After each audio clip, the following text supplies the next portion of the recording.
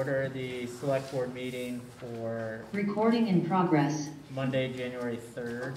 First order of business is to approve the agenda unless there's any changes. I need to pull up the agenda because I don't have a, do you have? No. Do you have paper copy? You need the agenda? Do you have paper copy? I've got this one. It's okay, you can keep that one. I have it in my email. I just need one moment. I was gonna say, I'll just. Who needs an agenda? Here we go. Do you all want? I'll take one. I'll take one, that's the only thing I'll have, Billy thing. because that way I don't have to Sorry go about back and forth. In the meantime, I'll work. That's okay, that's what I do. All right, I wasn't there today to help Bill get prepared.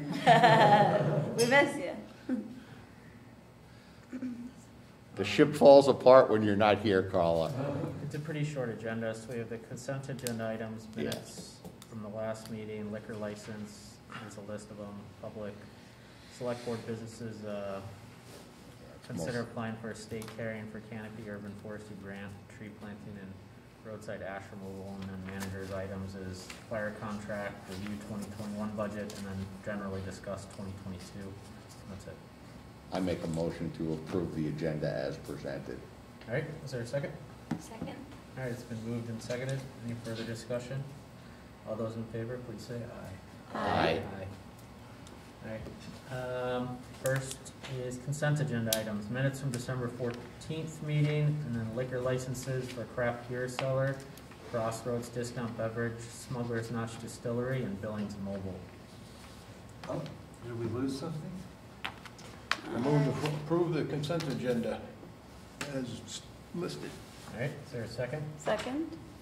It's been moved and seconded. Any further discussion? All those in favor, please say aye. Aye. Aye. Thank you, Bill. Did we lose? I think we lost the Our video. The owl. Thanks, Bill. It seems like audio is still going. Nope. No, it was a red flash. Oh. Thanks, Bill. That light just came on when you did that. Now it went We off again. just lost the. Hit that button you hit. Right It's a before. microphone. Almost hit the. Oh. We just lost our. Is that on or off though? That's off. Oh. So it looks like it's just off. Steve, if you hit this. Can't get the. Oh. Just happened before. Yeah. I'm gonna have to restart the meeting. Yeah, I think so. Let me look at my. I'm connected to this calendar. We've been having some trouble with the Wi-Fi here. I'm gonna have to end this Yeah, and but restart the he can't. owl meeting. Can the That means people it's that are in the recording. meeting hear us? Carla, can you hear us when we say we gotta restart the meeting, so anyone who's in there needs to log back in? I don't Nope. think they're gonna. Yeah, the Zoom's frozen. I'm sorry, we've been That's okay. having issues with the setup here. I thought it was fine.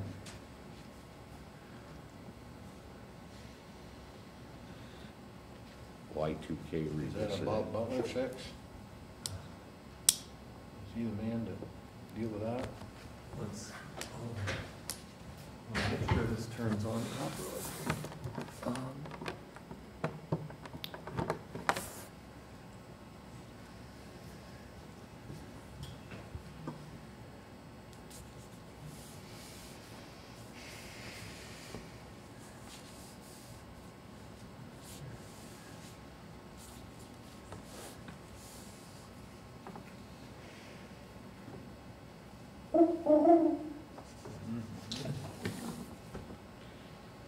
Oh, I guess I'm just rejoining.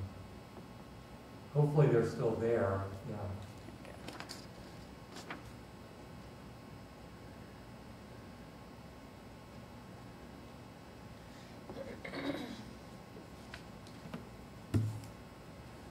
I don't know if they can hear us. Carla, can you hear us? She's probably texting somebody. Yeah, it looks like it. If you hit the,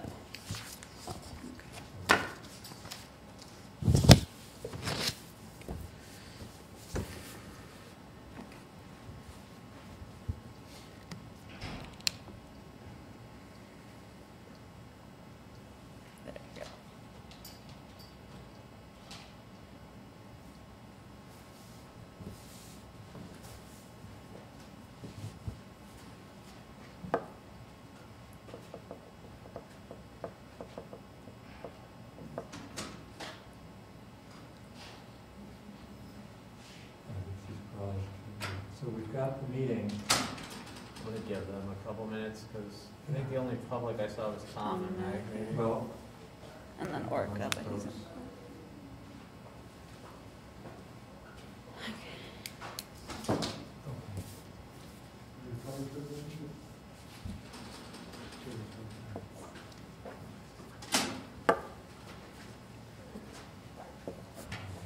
Yeah, okay. well, I'm having trouble. Did this crash again? Yeah, it just stops responding. We did something. Let's see how long it lasts. The recording. Can you hit record? Yeah. Can you hit record again? Good call. Recording in progress. All right, we'll go ahead and try. Sorry for the technical difficulties, but it looks like we have everyone we had prior to us crashing. So now is the public remarks section. This is an opportunity for the public to speak on anything that's not on the current agenda. Looks like the only person I see is Tom and Meg. I don't know if you had anything for public remark before we move into select board business. Okay. We will move forward with select board business. Consider applying for a state carrying for canopy urban forestry grant and tree planting. Yeah, sorry, all set, thank you. Okay, yep, no problem. Thanks, Tom. Yeah. Okay, I'll come over here where you can hear me a little bit better. So each year, we've been applying for state urban forestry funding. Last year, we funded for a combination of tree planting and roadside ash removal.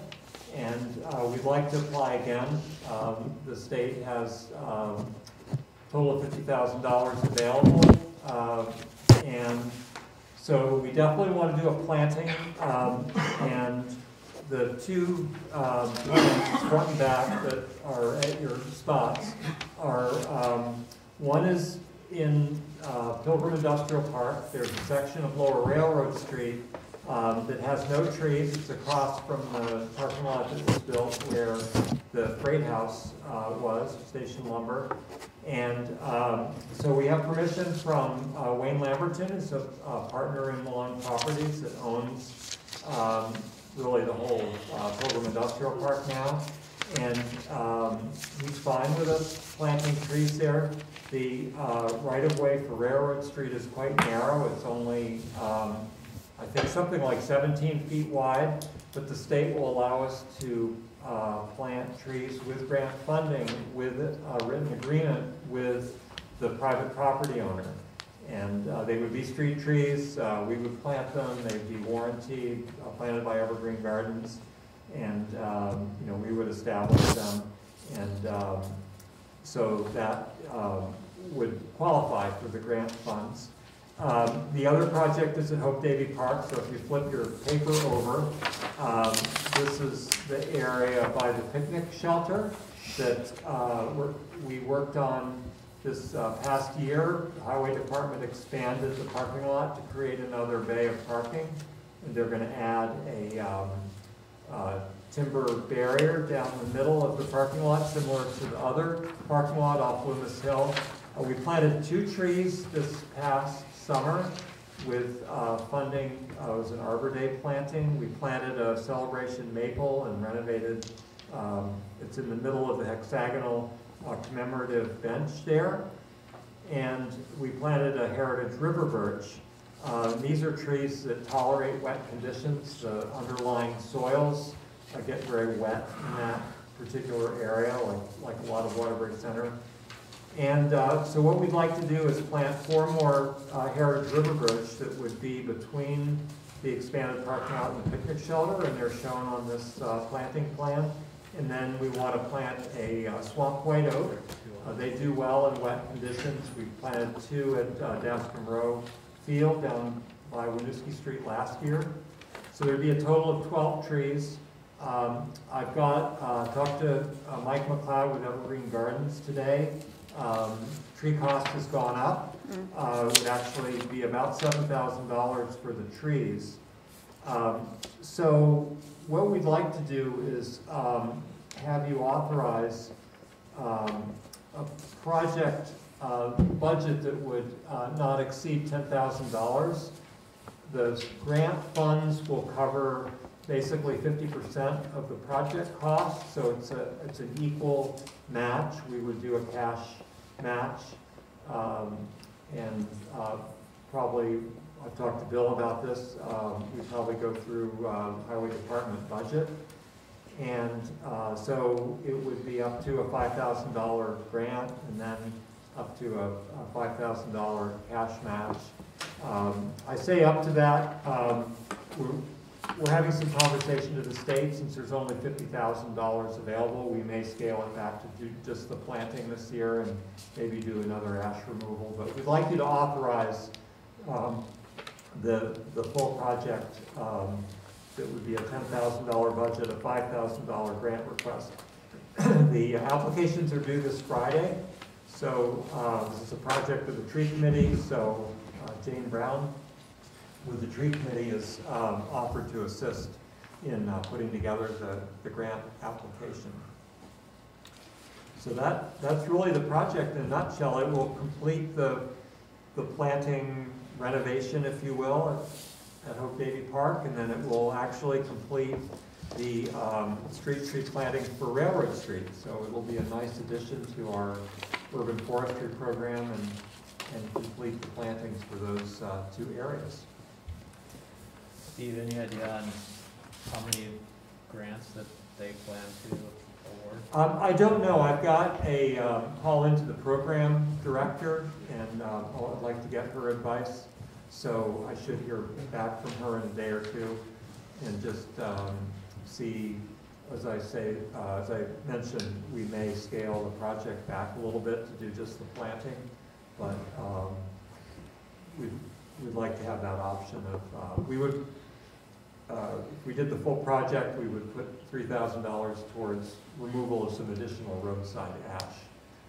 And then probably do the same project. The tree committee is willing to do the bucking and splitting. We sold the firewood. We sold 7 cords this past fall with the last project and raised almost $2,000. Was split between the Good Neighbor Fund and the Waterbury Rotary Charitable Fund. So we sold the firewood, as I mentioned, and for tax deductible donations that went directly to those charities. So if we go that route, we would do a similar project, but just scale back from what we did this past year. Just out of curiosity, what was the price on the trees prior to? So the trees were about, let's see, they're about $500 a piece planted, and Mike estimates that the cost has gone up about 10%, and it's not just the nursery cost, it's trucking. As in a lot of industries right now, trucking costs have gone up a lot. Yep. And so I talked to Mike today, he's going to get me a quote by the end, before the end of the week to include that he thought that it would be, originally we thought it would be about $6,000, he's telling us the budget's $7,000, based on the conversation I had with him. And the other probably insignificant question is, anytime you plant trees in the fall, those trees shed leaves, and how much of a pain is it from a maintenance perspective? Because I know the big maples that I got at home, when they drop their leaves, it's like ridiculous trying to deal with them. Yeah. We don't have bags on the mowers, right? Or do they just mulch into the ground? Yeah, we don't bag them as far as I know. Yeah. Does the work release crew do some leaf pickup? We deal with it on all the parks. Yeah, I'm just curious. Davey's no exception. Yeah. Along Railroad Street, we really haven't had issues. I think in these open areas, the leaves tend to disperse, These trees would be about 40 feet apart, so it's not like a dense grove, but even at Hope Davy, we find that I mean, it's not a huge issue. street trees, we end up, we pick a fair amount up with the street sweeper, and bucket load and stuff like that. Not along the streets, but Yeah, I mean, that's, it's not a big deal, I don't think, Chris. Steve, totally understand the supply chain, issues that's happening and everything. But should, these trees are probably not gonna go in until spring. Should things change around, is there some flexibility if costs go down then? We could all There hope. probably would be. I don't think costs would go down. It may more be an availability issue where a 2 to 2.5 inch caliper tree may not be available. We may have to go to 1 3/4 to 2 inch. And I think the state's going to experience this from lots of municipalities, that there has to be more flexibility. Right, totally understand. Yeah. Just curious. So I think, yeah, we would stick with these species. We might have to adjust the sizes around a little bit. Okay. But the overall project would be similar. Anyone else have questions? And then the motion would be, you're always gonna try to match, so if for some reason the grant comes in at 3, does that mean that the cash match is 3 then, or do we? Correct, yeah. So I think the motion would be to authorize Bill to sign the grant application for a total. $10,000. Total of 10,000. With a $5,000 Grant. matching fund, match, not to Right. exceed 10. with Right. including the 5,000. a- Right. Right. So moved. All right, it's been moved. Is there a second? Second? Been moved and seconded. Any further discussion? All those in favor, please say aye. Aye. Will you keep us posted? Yes, definitely keep you posted. Thank you. Thank you, Steve. Thanks, Steve. All right, manager's items, Duxbury Fire contract. Okay, I didn't want to send that out until today, I think, but for Danny's benefit, a couple of things as we start the budgeting process. There's certain elements of the budget that are kind of pro forma, they've been in the budget for quite some time.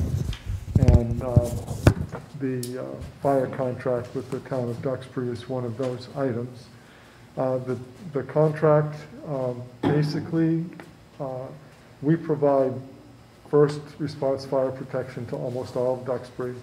There's about 13% of Duxbury's grand list down near Howard Union High School that Moortown covers on first response.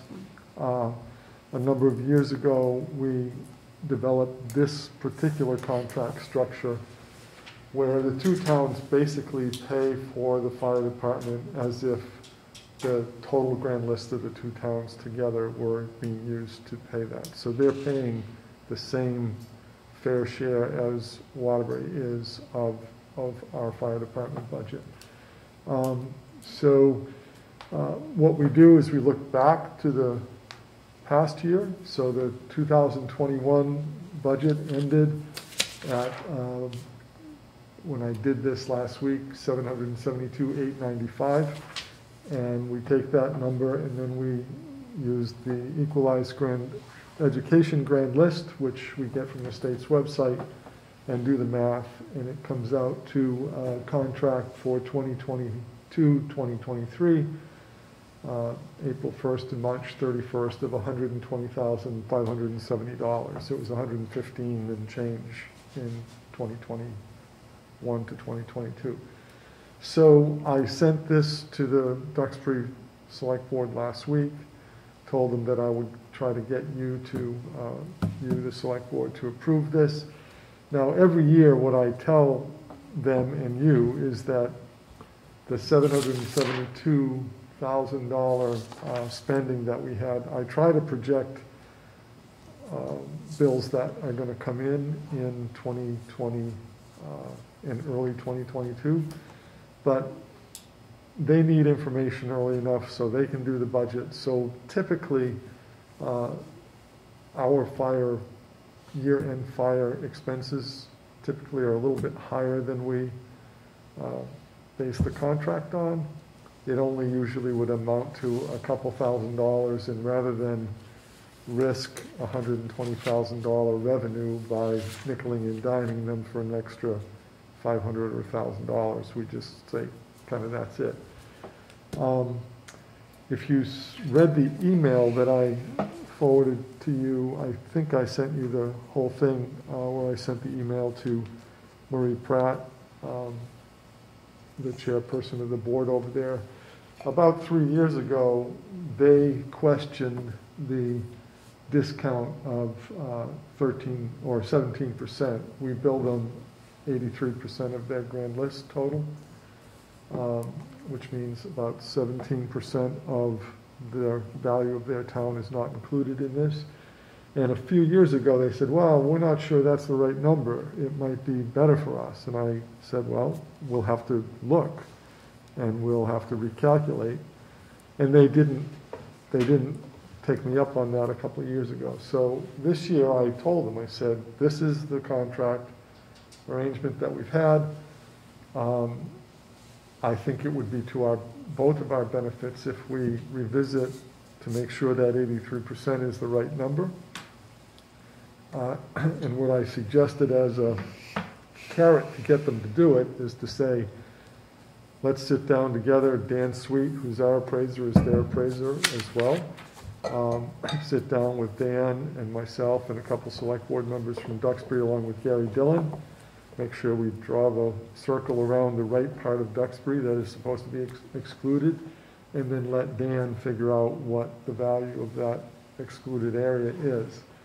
And what I told them is I would recommend to the select board to approve this contract as is with 125.70 as the number, and then told them that if we would do that math, that I think should be done because it hasn't been adjusted probably in 15 years now. If we do that math and it's to Duxbury's benefit, I would recommend that we give them the benefit and lower the contract price as if we do this before the first installment is due. And if it's benefit to Waterbury, we'll leave it as is now, and then next year we'll true it up. So my recommendation is to have you formally offer this contract of $125.70 to Duxbury for the period April 1st, 22 to March 31st, 23. Questions from the board? The only question I do have, I know Gary's going to meet with Duxbury Select Board members. Would he want to have a Waterbury Select Board member there? Well, if a select board member wants to go, that's fine. I mean, Right. what I proposed is Gary and myself, and Okay. Duxbury doesn't have a manager, so. Right. Yeah. That's fine. Maybe I didn't hear what you were going to be. No, me, myself, Gary, Dan Sweet, and the Duxbury Select Board member or two. Nothing further said. Okay. And Bill, it looks like anytime we have debt associated with the fire department, that gets included in this budget, which I see the last three line items are the capital improvement, Yep, principal and interest. So when we take on large expenses, they share in that. yep, Okay. yep. And I specifically put that back in a couple of years ago and went over and told them that, hey, we've got $1 million worth of fire trucks that you're using as well. So Right. yes, that's Yeah, okay. that's included. Because most of the other debt that we have gets paid out of Right, CIP that's- yeah, funds. And I moved this back to make sure that was included. Yeah. Yeah, I don't know if you agree with this, but I mean, over the years, we've cut them a little slack from time to time.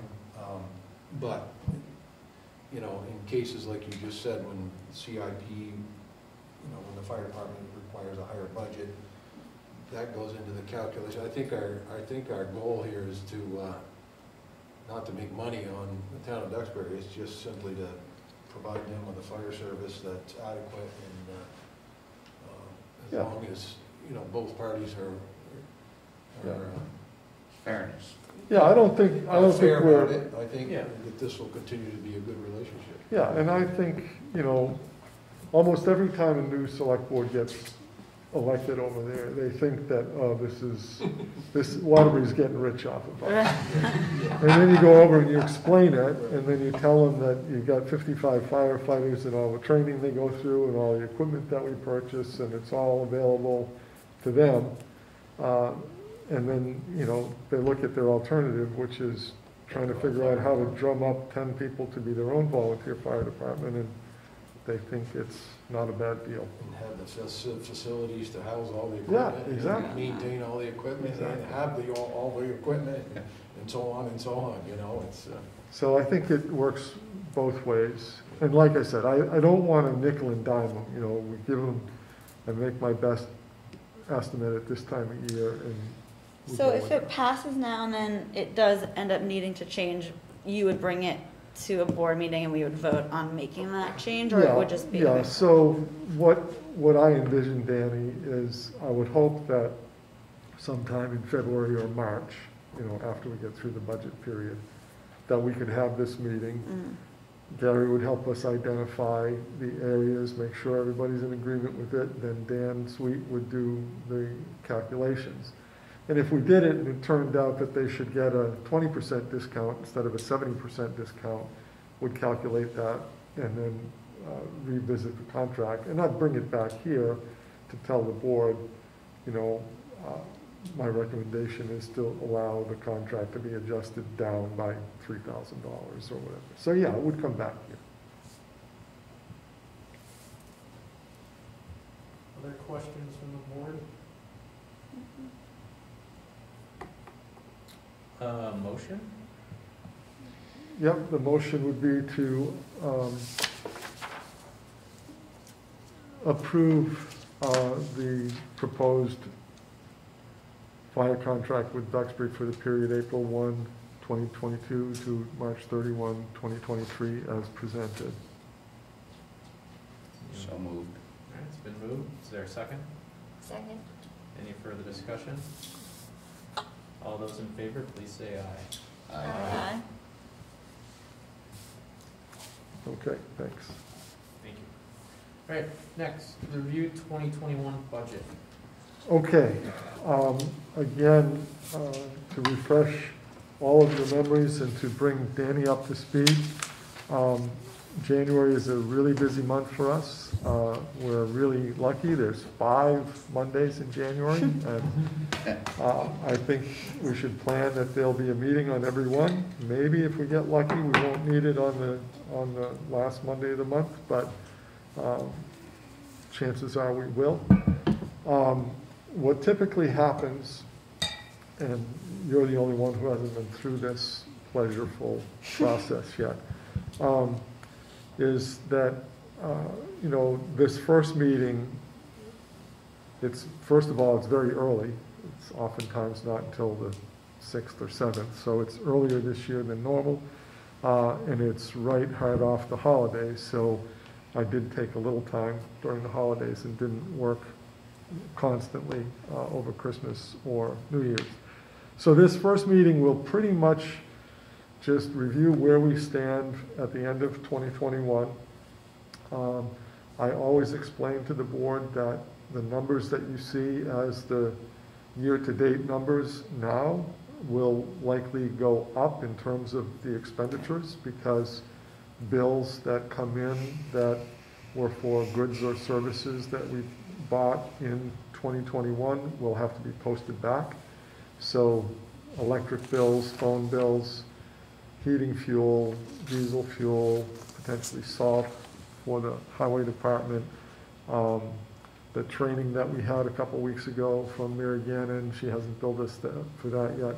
So anything that we did in 2021 will get posted back. So the numbers that I'm showing in this budget today in the second column to the right, you know, budget, and then the year-to-date column. That year-to-date column is likely to go up. I believe the projected column, if you look at the projected columns that I have for 2021, are higher than the year-to-date columns, and that's my best guess right now as to what will happen over the next few weeks. And then what will happen is that I will present budgets to the board. We'll talk about the general government budget and the general fund tonight. We'll talk about the health and social services budget a little bit tonight. And I take care of presenting a number of the budgets that don't have department heads, if you will. And then probably on the 17th of January, 2 weeks from tonight, Steve will come in to talk about the planning budget. Maybe Gary Dillon will come in to talk about the fire budget. Next week, we'll probably have Nick in the recreation budget. We'll probably have some people from the Senior Citizen Center, some of the bigger groups that request appropriations. They come in to tell us what their plans are for the year. So as we move through, I'll make changes, not so much based on what you folks say tonight, but as we move forward, there'll be presentations made from department heads. I'll ask you as we go through the process to preliminary approve departmental budgets just to make sure that we have a general consensus on where we are. And then I'll make changes between meetings. As I said in my email yesterday, I'll do my best to try to get information out to you by late in the day Saturday. Certainly, I'd like to have it no later than noon on Sunday to give you a little time to look at it. If I meet my goal of getting it out on Saturday, you'll have a whole day and a half or so to look at it. Anyway, and then as we move forward, things will solidify, and individual budgets that looked good when they were presented might look in the aggregate that it's not what you folks want, and we'll make adjustments and fine tune. I'm hopeful that on the 24th, I will present to you a budget that is really pretty close to what I think will be in compliance with your review as we go forward. And then if we have to meet that last Monday of the month, it will be really for fine tuning and just kind of cleaning up loose ends. So that's where what the process is like. I pretty much work every day during January from now until we're finished. So if you need something, the best way is to just email me. If you have a question, let me know. And we'll go from there. Hopefully it won't be too painful. So to review 2021, as I said in my memo, in one respect, this might not have to be a very painful process at all because we have significant fund balances going into 2022. Mainly due to the fact that we were very conservative a year ago when we budgeted for revenue that was coming from the state. Because of the COVID pandemic and all of what we dealt with in 2020, layoffs and pulling back spending because we just didn't know what things were going to happen in 2020 and going into 2022, we're still pretty uncertain. I talked to the board a year ago at this time and said, we should really maybe plan for a significant decrease in state payments, especially those that are dependent on sales tax revenues, which that's the pilot payments. So we budgeted far less. You can see if you look at the revenue page, in the general fund, we budgeted $160,000 for pilot, and we ended up taking in $330,000. So because we had significant revenues from the state, in that same case, that same situation is the case for the Forest and Parks revenue and the current use revenue, all of which, about 3 times what we budgeted. So can I stop you right there? Yeah. On pilot, is there like a year delay? Like, are we potentially going to see a strong? Was there a drop that we know of within? I gotta imagine there was a drop in rooms and meals tax at some point in our are we just maybe never gonna see? Yeah, Mark, I don't know for certain.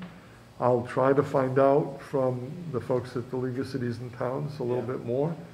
But, 2021, 2020, there's a lag. So the state uses sales tax revenue that ends on July 1st of 2021 to fund what we would get in calendar year 2022.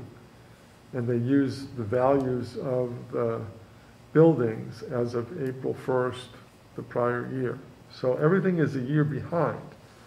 And I would have thought that given that we had virtual lockdowns and places were closed in 2020, that 2021 would have been the year where we saw steep declines.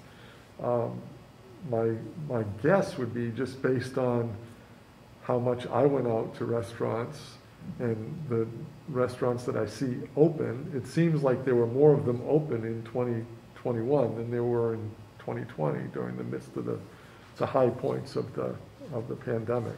But I'll try to make sure. But nothing on this page, I haven't proposed anything yet for 2022 revenues. But we budgeted 160 to come in November of 2021, and 330,000 came in. Right. I was just asking for clarification maybe there, because I'm Right. interested to see what you put in as a. Yeah, and Yes, for this year. I haven't put that in yet because I don't have information. My guess is that somehow the state, they may have used some of their federal money. There's been, before ARPA, there was COVID relief money that came a year ago. So the state may have used that to backfill and try to get this. This is local option tax, so really money that maybe left restaurants and went to groceries, well, I guess certain groceries, but some of that might have actually just balanced. Yeah, out. and so the local option tax, it's rooms and meals sales and rooms and meals, alcohol and sales. Now, sales probably went up, in terms of people buying online. You get that tax now. Oh, right. So if you're buying from, Amazon or Walmart online, they've got to pay that local option tax to Williston or wherever. So the local option tax is for online purchases if you're based in those I think towns. if you have a brick and mortar building in a particular town, Yeah. that town, if and I don't know all the ins and outs of how it works, but clearly we weren't expecting, but we were prepared for a huge drop. And fortunately, it didn't happen. So we're pretty flush going into 2022.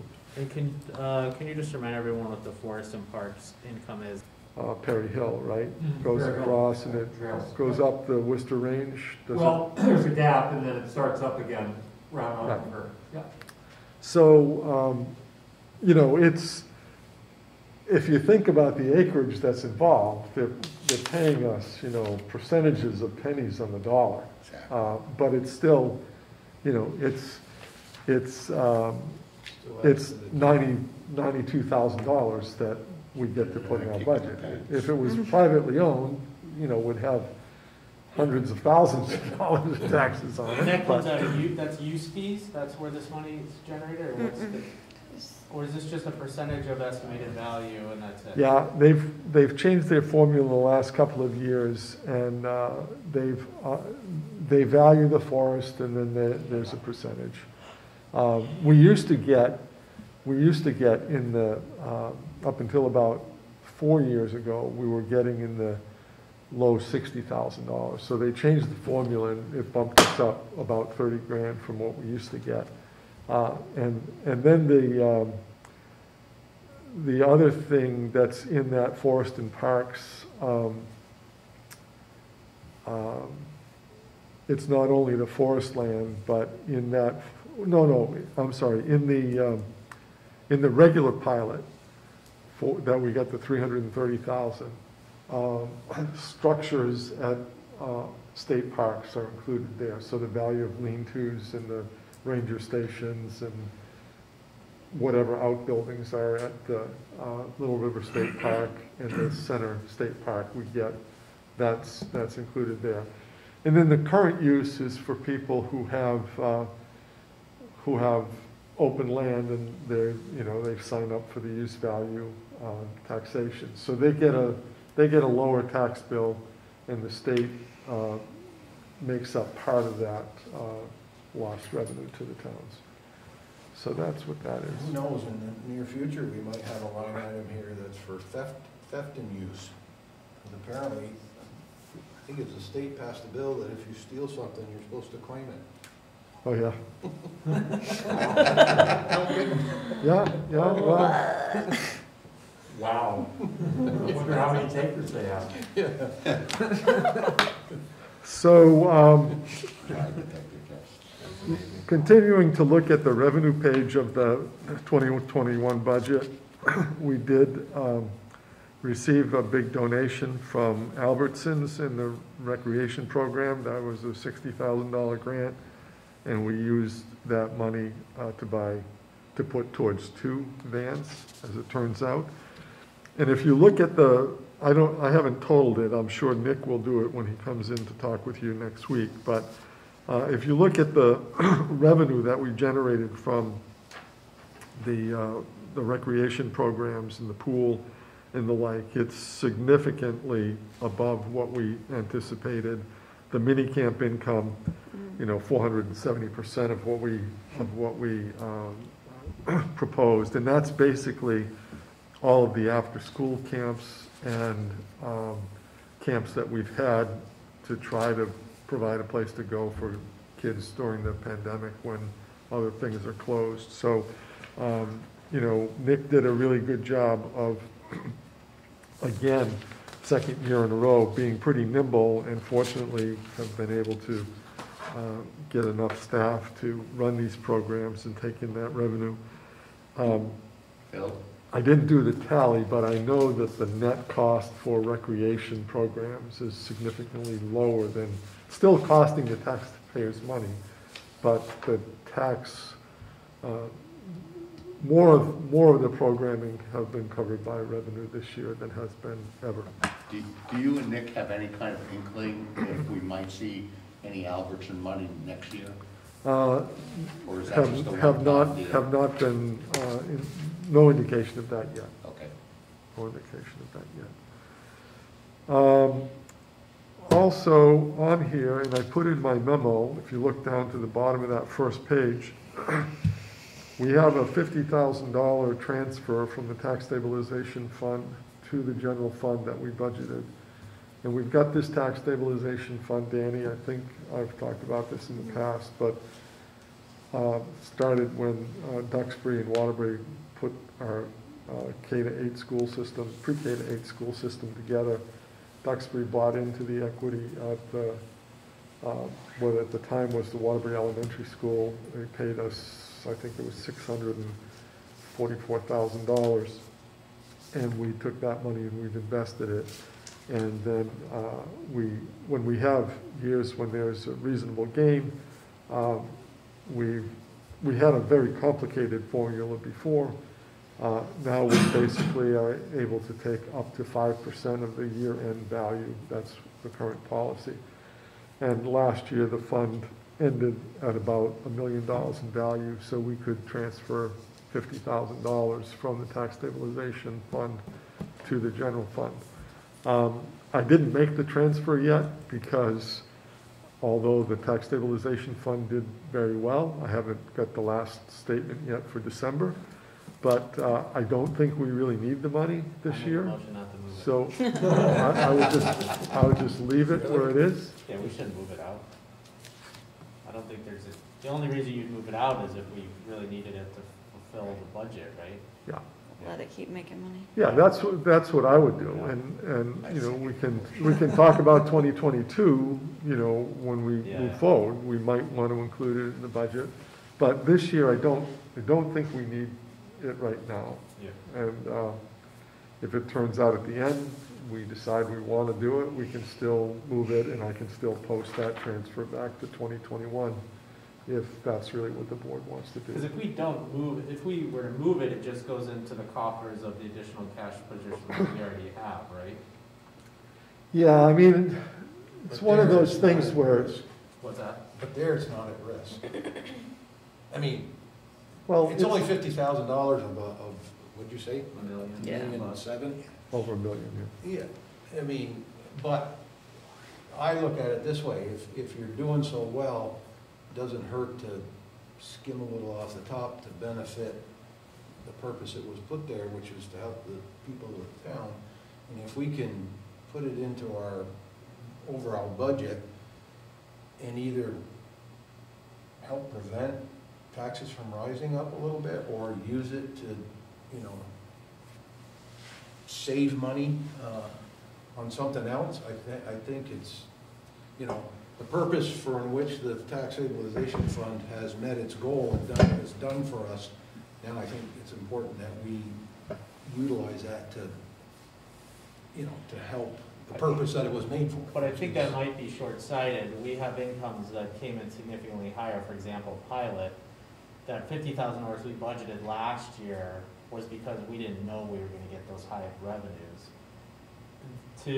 I think if you look at on a long-term macro level, leaving money either invested or not spending it now if we can avoid it, I think will pay in droves later to be a better tax stabilization fund.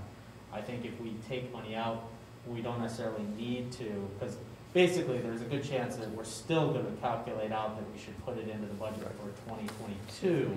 The question is do we do 2021? So we put it in there to get to a tax rate that we presented to the voters, but I don't necessarily think if we can avoid the movement of that money, and that money can potentially, I think the market's proven over time it returns 7%.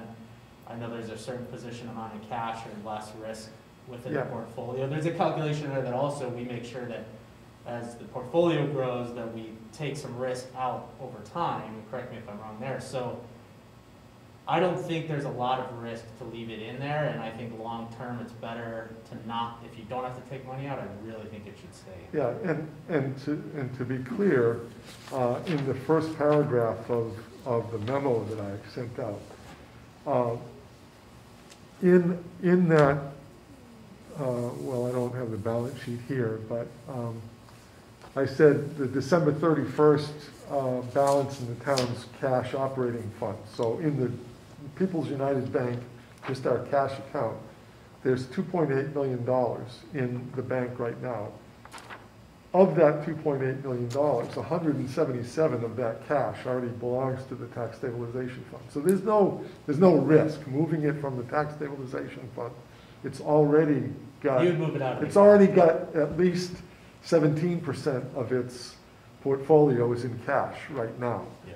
And there's probably more cash in the money market at Edward Jones where it's invested. So moving it into this fund to take risk off the table isn't what you need to do, because we can manage that portfolio and manage the risk within the tax stabilization fund. So it's not a matter of risk.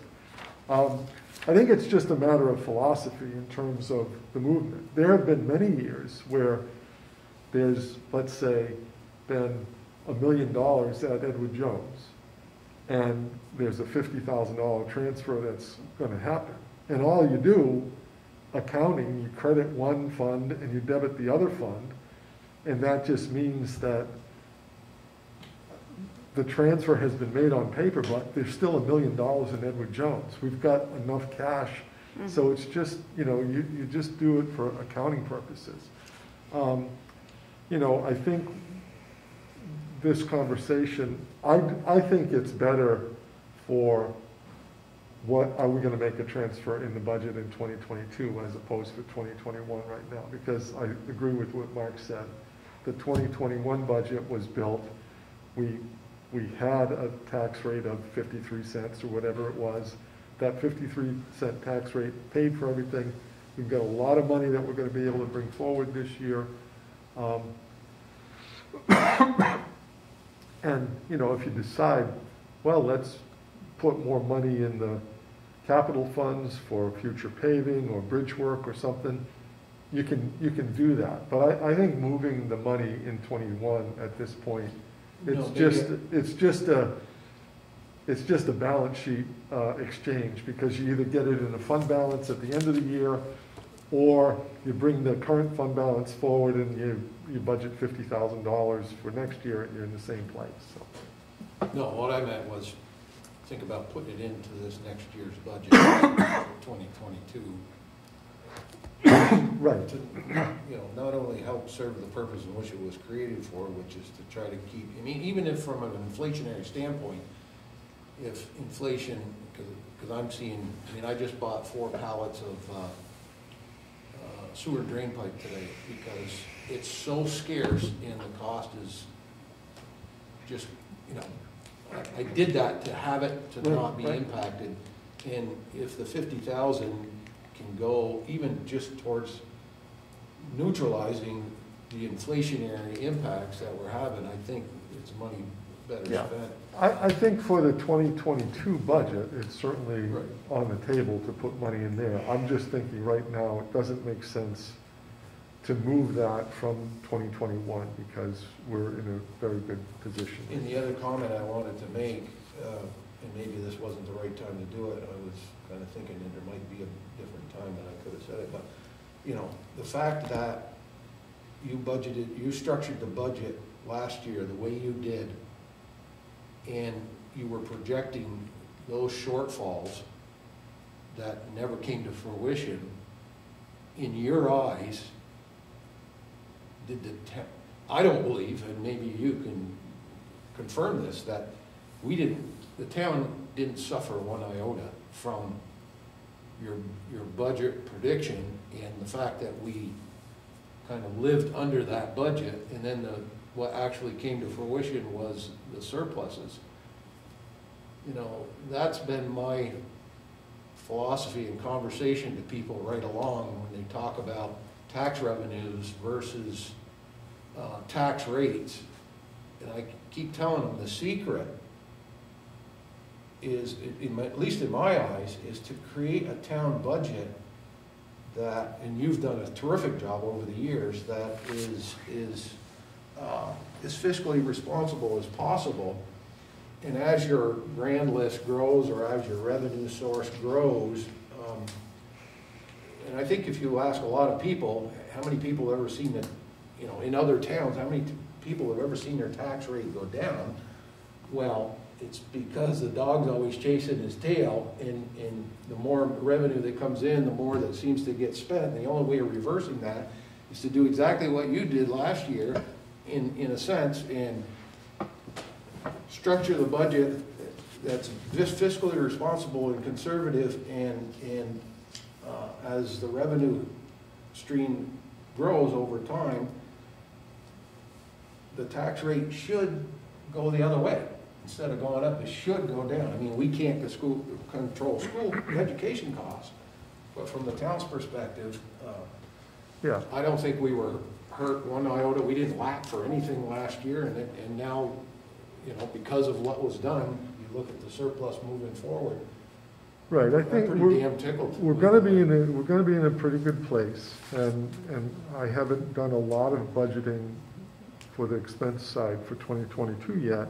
I've started, but you know, I think last year we put together a spending budget that was, I thought, rather tight, but I encouraged the department heads, you know, if we don't need to spend something, you know, you've got the money to do this. And obviously, we tried to do things, in particular in the highway department and with sidewalks and in the parks, to keep up with the things that we had to do. But you'll see when we go through this that not only do we have significant above in revenues, but most of our spending, we were able to spend less even than we budgeted, so.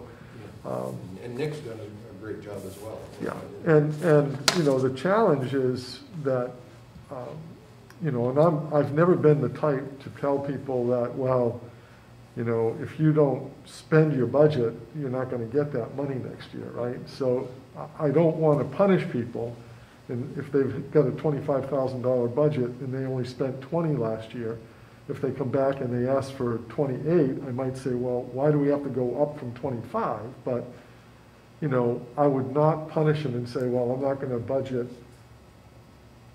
23 because you know, you only spent that out of a $25,000 budget, unless there was some structural issue that happened that you could say that's a long-term savings.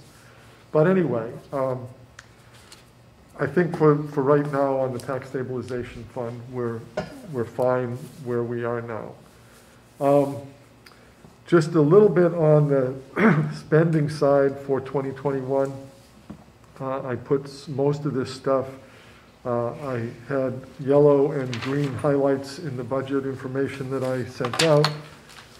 Most of the time yellow, there's an explanation as to why it's higher than it was budgeted, and the green is, most of the time the green is in the proposed columns and talking about why it's higher than it looked before. So in the general government budget, which is the one budget that we can actually talk about my proposed 2022 spending because it's here. On the budget side from 2021, we overspent some on the health department, the health insurance line, because an employee had a change in their family's status for employment. Spouse lost one job, took a different job, and therefore our employee who is declining coverage or taking a lower coverage had to bump up. So we were up about $4,000 up on that budget, $3,500. The Memorial Day, 4th of July, again, that's kind of an accounting issue. We didn't really spend any money for the fireworks display that we had last year in 2021. We actually paid it in 2020. They didn't do the display in 2020. We let them keep the money. We didn't ask for it back and just said, put it on account. But the way accountants work, you have to show the expense in the year that happened. So it was a prepaid asset that we had on our balance sheet from 2020, which inflated the fund balance a little bit, and then it shows that we overspent the budget in 2021. On that line, Danny in particular, so if we pay, the town has paid for the fireworks display for the Not Quite Independence Day since around the time of the flood. The Rotary Club used to do all of it on their own. The 4th of July committee before them did it, and the town didn't pay anything. The town now has been paying for the fireworks display since around 2010, I think, and we get more bang for the buck, so to speak, if we pay. Literally. If we pay by the end of January. So unless the Selectboard doesn't want to see $14,300, and it's about, of that $14,300, I think I put it in the memo, some of that is for paying for the security at the Not Quite Independence Day. Some of it is for the trash removal, and then the balance of it is for the yeah, it's on the bottom of the NQID. And then there is $500 there for the Legion that they use at Memorial Day, if they remember to ask for it. Anyway, so you might, if you sign the orders, you might see a bill going out to North Star Fireworks this month.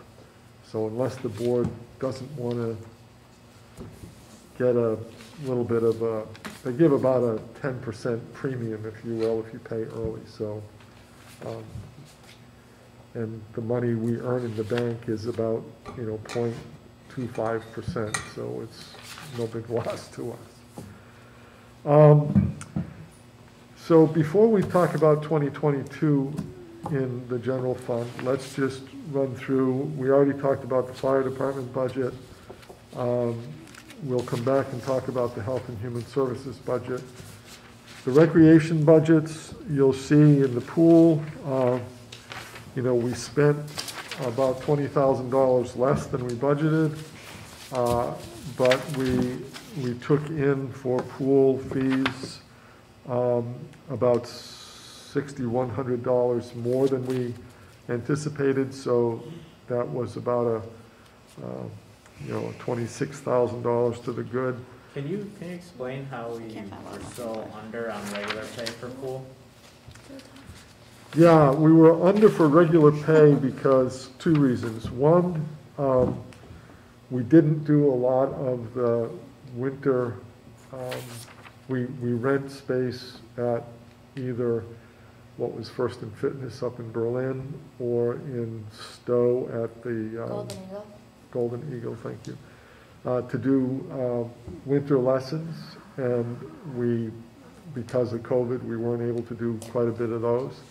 And then we lacked staff at the pool. We paid overtime, but we had fewer lifeguards than we had hoped. And I think the pool was actually not open. I think on at least one weekend day we were closed because of staffing issues. So we were down on that level. In the programs, there you can see about a $47,000 overage in the budget, and that's because we ran all of those after-school programs and the one day a week last spring that the kids didn't go to school. There was a program on those Wednesdays. So Nick, as I said, scrambled and was able to put that programming together. You can see that big jump is really down 2/3 of the way in that, where it says mini programs just below field trips. That's almost all of those after-school programs and week-long vacation camps, as well as that one day a week. And in the programming revenues, we were right on schedule for programs, but mini camps, we were $55,000 above what we anticipated. So again, we took in more money there than we spent in terms of the overage is concerned. Hey, so for that, was the Thanksgiving break camp that he put on, was that successful? Did that have a lot of interest in it? I know it ran. Some of those programs, especially when we get into the winter months, are constrained just because of space. The rec building is pretty small, and you can't, in the summertime, you can have a program and run 100 kids out of there, but they're outside, they're at the pool, but during the winter, you gotta have enough space. So you can ask that question next week when Nick is here, but I think it was fairly successful. And he didn't put one on for Christmas break? There was something, yeah. They had to cancel a day or two because school closed early. Yeah, they had one, they shut down, the day the school was closed because of COVID, they closed. But they had a mini camp between Christmas and New Year's. Let's see. Rec administration, that was pretty much spot on. It was only over because we spent a little bit more money for Nick, and he worked a lot of overtime. So parks, right now it's showing for part-time pay $29,550. Some of that is going to get moved into a different department. The work was done, but some of that was done in work in the cemetery, so I'll transfer some of that overspending into the cemetery fund. It will all balance out in terms of, it's all for town work, but it's just a different department, and it looks like right now that was terribly overspent, and it's not quite that bad. Steve will be here in 2 weeks to talk about the planning department's budget, but you can see here that There's a little bit of overspending for the regular pay line. I've given Steve a couple of bumps in his pay since he's been doing the work of the zoning administrator since Dina left in July. And I don't know if this board knows, but the last person that you appointed didn't take the job either. So did not know that. we're still, I was gonna yeah. It's Jake's. Was there? Well, it seems like, know what happened? Steve knows better than I, but it seems like he played us off against his current employer. His current employer, his current employer gave him a pretty big raise from what I understand. Well, they had another job. I talked to, one of his references was his current supervisor. She basically told me that they were looking at him for another position. So, that's what he ended up doing. Yeah. Gotta do what you gotta do. So anyway, we'll Dang. be back at some point. Come on. It's partly this stupid process that the state law requires Yeah. that doesn't allow us to act proactively, really. You know, it's just, you gotta get the planning commission to make a nominee, and then your board has to end up deciding to There's appoint nothing the we can person. do about that? Well, we could get, Not- we could make get Yeah. a charter, right? Yeah, but you're not gonna Right. get a charter made In the next- But maybe we need to really seriously consider starting that. Well, we're gonna talk about Oh, that yeah. in this budget process. Not tonight, but Yeah, yeah. in this It's not budget gonna get process. done in a month. Um, But Oh, we can't just keep finding ourselves No. in this situation. So the planning department was underspent, and the underspending in the planning department is almost wholly due to the fact that we didn't have a zoning administrator since Dina left. Debt management is pretty simple, special articles is pretty simple. So right now, the projected ending fund balance in the general fund for December 31st, 2021 is $201,000, which will be carried forward into next year's budget. As I said at the beginning, that number will probably go down some from where it is now because we will not get any more revenue from 2021, but we will have a few more expenses. So that number will probably ratchet down a little bit. But you can see that the total expenditures right now are $2,842,000, and I'm projecting it's going to be $3,046,000. The big discrepancy there is I got to beg the state to bill us for the police contract. I mean, they're supposed to send us a bill every quarter. I had to get after them in August and say, you haven't billed us for the last 2 quarters of the first contract that we had. So they finally got a bill out for that $182,000 in September, I think it was. And then I was looking the other day, they didn't bill us at the end of September like they should have, and they didn't bill us yet at the end of December. So that will come eventually, and we'll pay it. But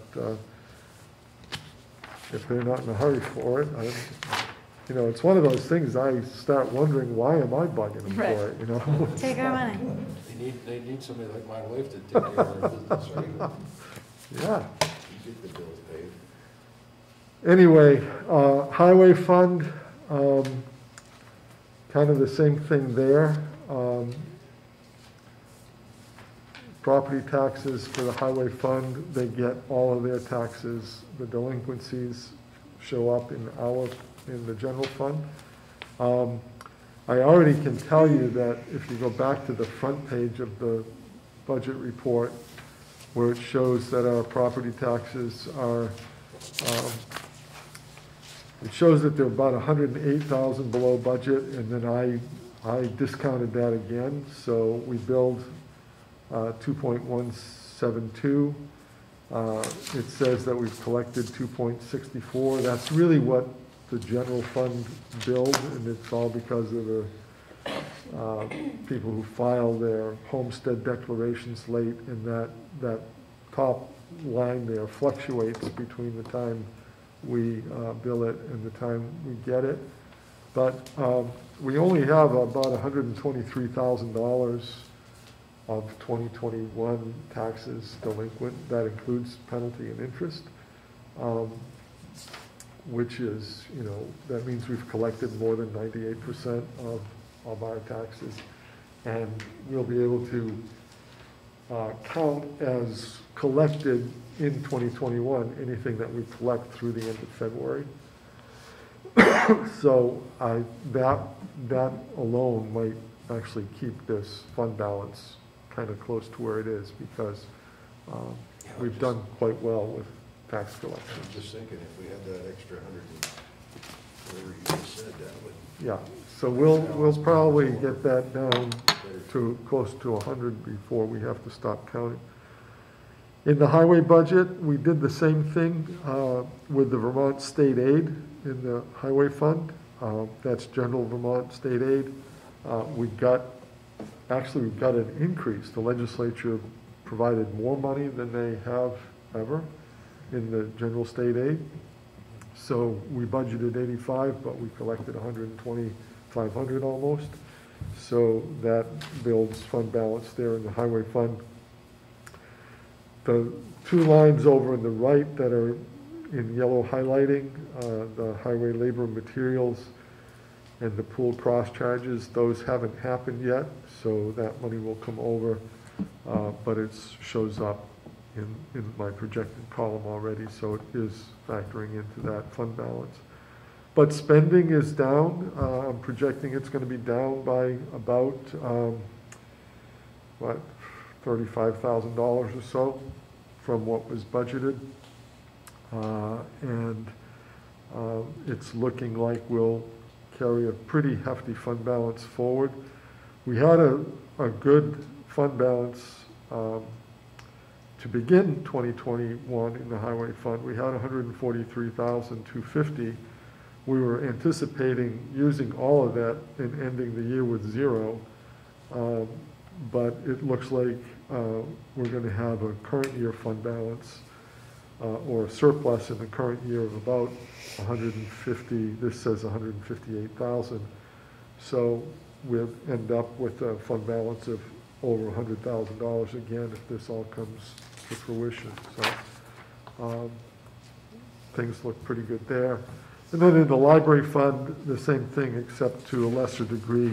They were spot on really with revenues. They did get some additional donations that they weren't anticipating, and a few more non-resident fees than they weren't anticipating. The donations, as they should have been spent. You'll notice that down toward the bottom of the expense line. They spent just about what they took in, or I guess exactly what they took in, which is how it should be. But the library's fund balance looks like it's going to be about $17,800, which is about $17,800 more than we anticipated. So all those things together lead us to a fund balance coming forward that is quite strong compared to what it's been in the past couple of years. So it's all good news. So any questions on the spending? And again, you don't have to ask them all tonight, but if you have questions, you can ask any time during the budget process. If you don't have any questions about 2021 revenues and expenses, we can talk about two of the budgets tonight. The general fund, or the general government budget in the general fund, that's the budget that pays for all of the front office staff, as well as myself and Michelle, who work out in the old building. Barb Farr, her pay for 2021 and all the years prior to that is in that top line. We budgeted $349,200 last year. Looks like we're going to be a little bit overspent at $352,282. Part of that is just due to the nominal pay increase that I asked you about a couple weeks ago. That factors in there, and then there's a little bit more. Barb had a little bit more time than anticipated. But The $308,000 that's proposed there in 2022 does not include any money for Barb's position. But it's not a complete savings because, as I said in the memo, we had $25,000 budgeted to receive reimbursement from the state for that position. I can't remember the percentage that the state paid for Barb's time, but it turned out that they paid about $31,000, and I think her total expenses probably were close to 75 or 80. So they paid about probably a third of her expenses. So the fact that the budget line for regular pay is going down is not a complete savings because we're shedding Barb's pay, but we're also losing out on that reimbursement. The $308,000 does include 2.5 months worth of overlap between myself and whoever is sitting here next year at this time. And as I said in my memo, that's kind of weird to say even. Doesn't quite feel right yet, but that's what it is. Health insurance, it's a little up next year for two reasons. One, as I said, we had one employee who bought up mid-year this year to a family plan, I think, as opposed to the two-person plan that they were on. And then there's also money in that $92,695 to pay for a couple months worth of health insurance for the new person as well. And there's nothing else really here that's anything of a big deal. Right in a little bit lower than the middle of the page, the 2 MBOF, that's the Municipal Building Operating Fund. What happens is we have a different fund. Fund 76 is where all the expenses for this building are shown. And we pay for the insurance and for the heat and the lights and the building maintenance and everything out of that Fund 76. The revenue source for that Fund 76 is 53% of it comes from the library and 47% of it comes from the municipal, from the general government budget, and it's simply based on square footage. The library is about 53% of this building.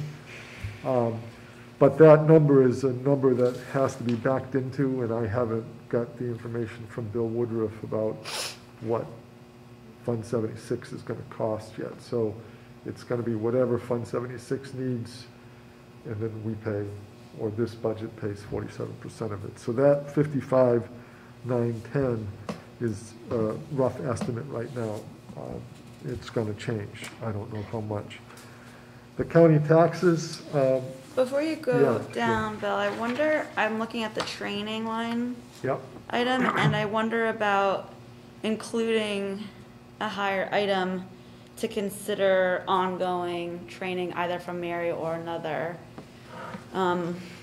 facilitator, knowing that the board is going to change each year, and even if not, it's something that maybe we want to include department heads in as well, since they didn't have the opportunity to do that. And whether Yeah, we go in that line or not. that's fine by me. And, Yeah. and training, you know, that's pretty low anyway. I mean, Right. we do encourage employees to get training. Some of the training comes in other line items, such as, you know, managers' professional development. That would be training. And there's some training that gets paid for in the professional services line item up above, because some of those things are trainings that we get through our the company that provides our accounting services. But Sure, but especially with, $1,000 is not a lot. Right. So if you think that should go up, yeah, and especially with knowing someone, although it would be, yeah, that, like someone new coming in the manager position, there might be more need than usual in that line. I don't know about in 22 yeah, necessarily, that would but probably be 23 23, for yeah. that. You took the words right out of my mouth. I Right. figured with a new manager coming on board, don't take this the wrong way, you're an old hat, Bill, you know everything that's kind of going on, but it depends upon who we have, what their experience is. I think there's gonna be a fairly significant need for training for that new person. Yeah, and I would think that, you know, my expectation is you're not gonna be hiring the 28-year-old. Right, we're not gonna hire the kid right out of college and stuff like that. That came here.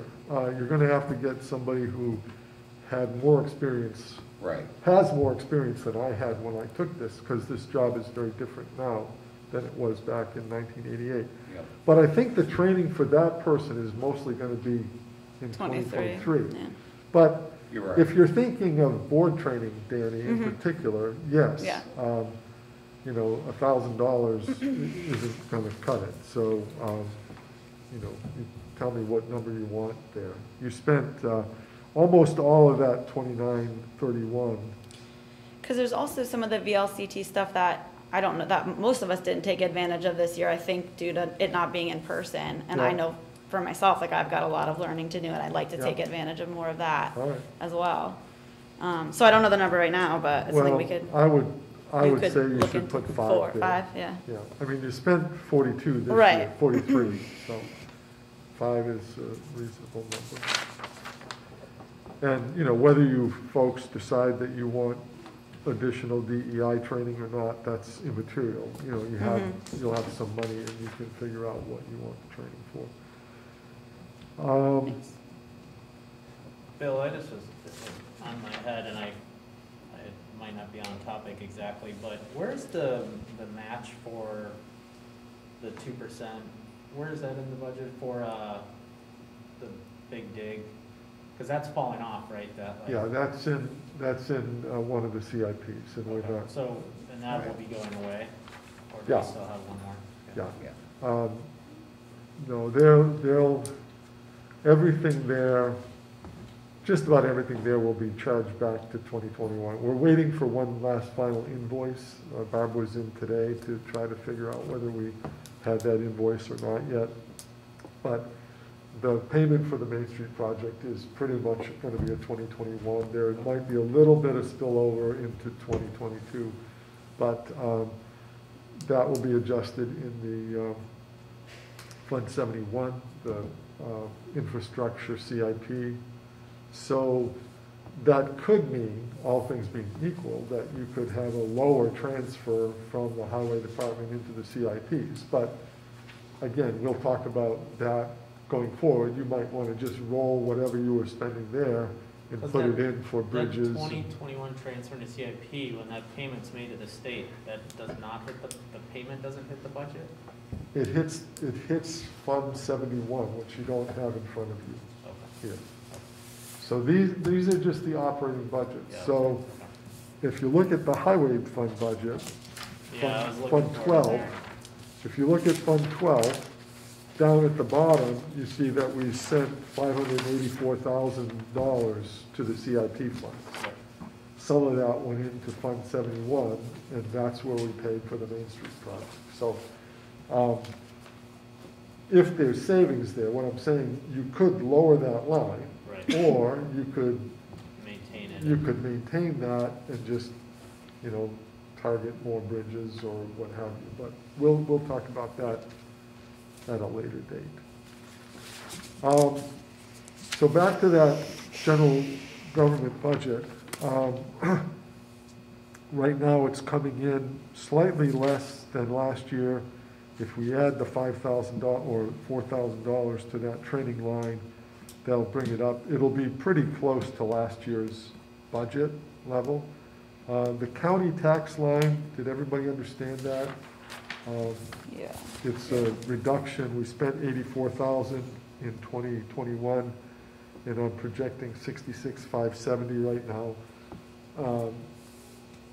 This county offered us in 2020 to not make our full payment because of COVID, and we took advantage of it. So we, instead of paying that in November of 2020, we paid it in 2021 along with our first 2021 payment. So we paid more money this year. Just allowed us to keep a little bit of money in the bank when we still were a little bit uncertain about where we were gonna end last year.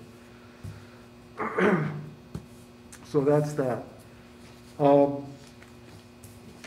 Any questions there on I'm the general curious government budget? if there's anything, you know, 'cause like Chris made the point of not seeing like, you know, detrimental consequences from having that more conservative budgeting. And so I'm curious if there was anything that didn't get funded or anything that might have felt some sort of pressure or consequences that would need to get funded in '22. Yeah, not in the general government budget. Sure, okay. That budget is pretty much to run the administrative portion of the operation. So I don't think there it would show up. It may show up, Danny, when we talk about the fire budget or the planning budget or the rec budget or highway budget, those kind of places. But the general government budget, no. All right? So with that, I'd like to just talk about this social services budget. And I did make a rather bold proposal here. I'm not asking you to approve it tonight, but I'd like to at least talk about it a little bit. The health officer position and the animal control officer position in particular are concerns of mine. As I said in my memo, the state requires towns to appoint a health officer. And what happens is the select board nominates someone to be the health officer for the community, and then the State Department of Health appoints that person. And the health officer is really an agent of the state, if you will, gets its authority through state statutes, and the health department commissioner is really kind of in charge of all the health officers, except the state doesn't do anything or fund any of that. They just give you a rule book and say, this is what your authority is and this is what your responsibility are.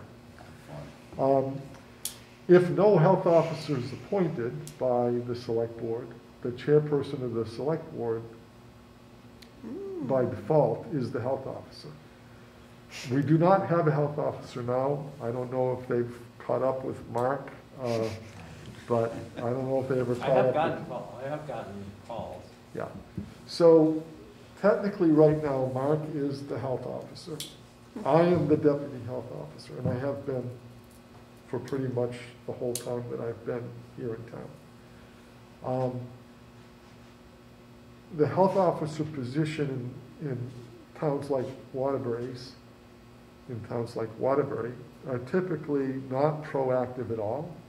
It's a reactive position. You wait until the phone rings and somebody says, I've got a problem. Most times the health officer gets called for two things: dog bites and rental housing inspections.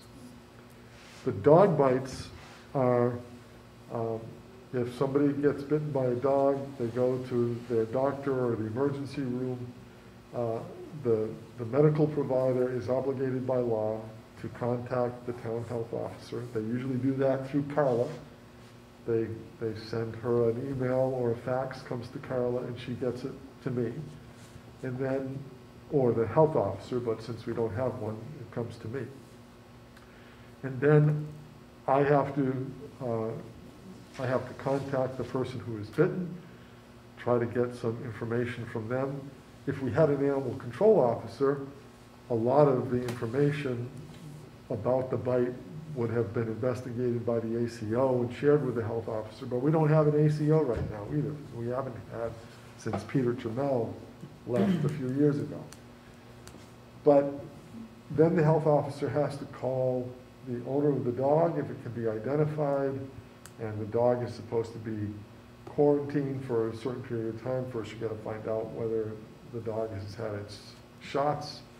If it's had its shots, you just tell the person, okay, you got to keep the dog quarantined, which is basically should keep it inside or on a leash in a fenced area, and don't let it have contact with any other animals or people for 10 days. And if the animal shows any signs of unusual behavior or illness, then you got to go to your vet, and and then you got to follow up.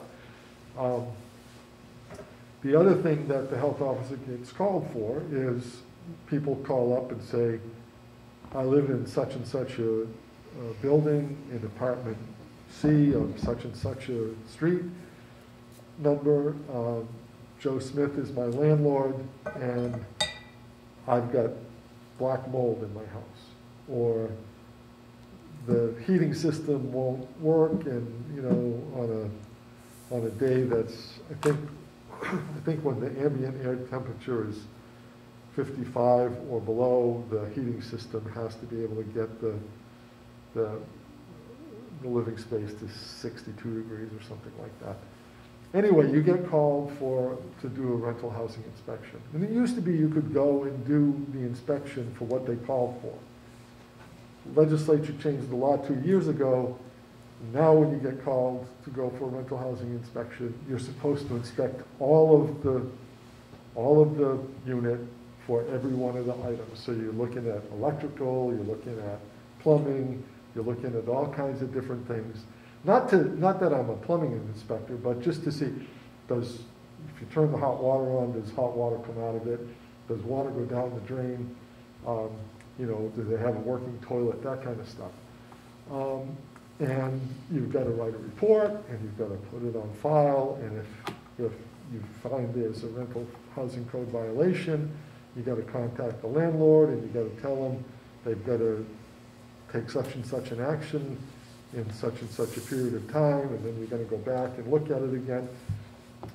Takes a lot of time, and you hope nobody ever calls, because you don't want to do it, right? And I do it because there's nobody else to do it.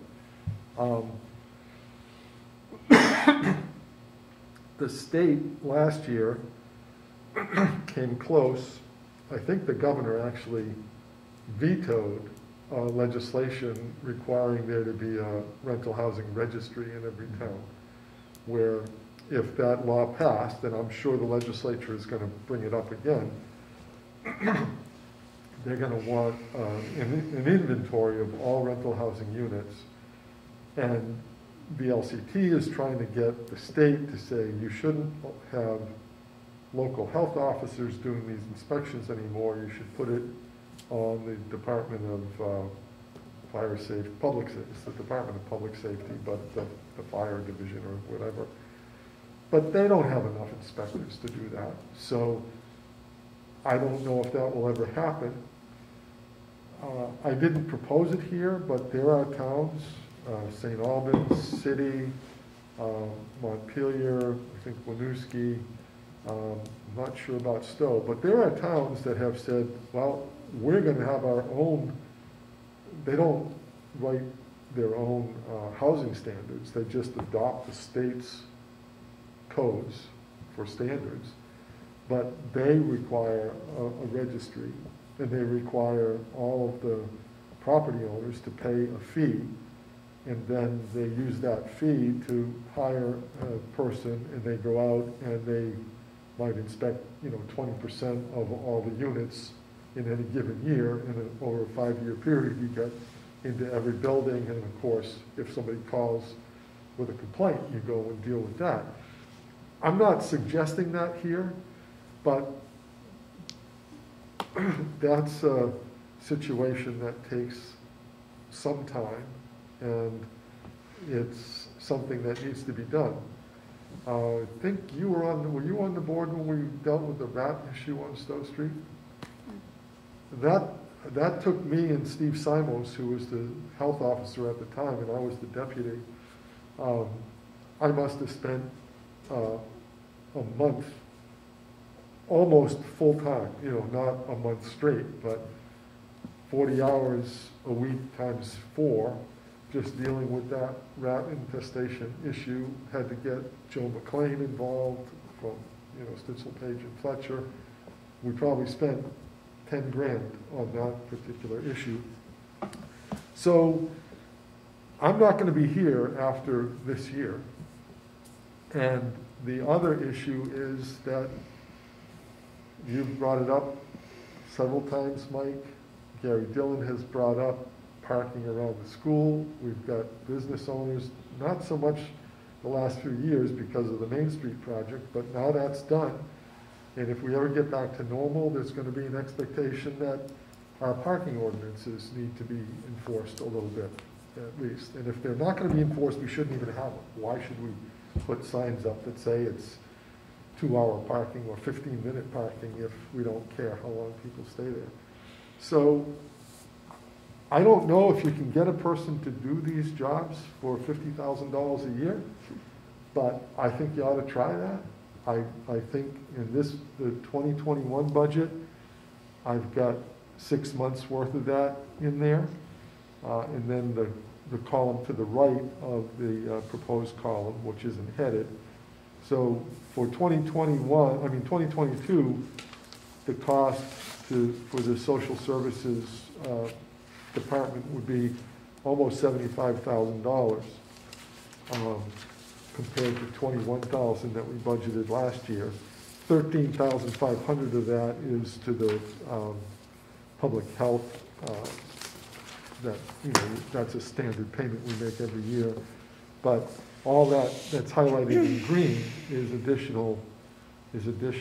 So this year that would be what, 75 minus 15 would be about 60.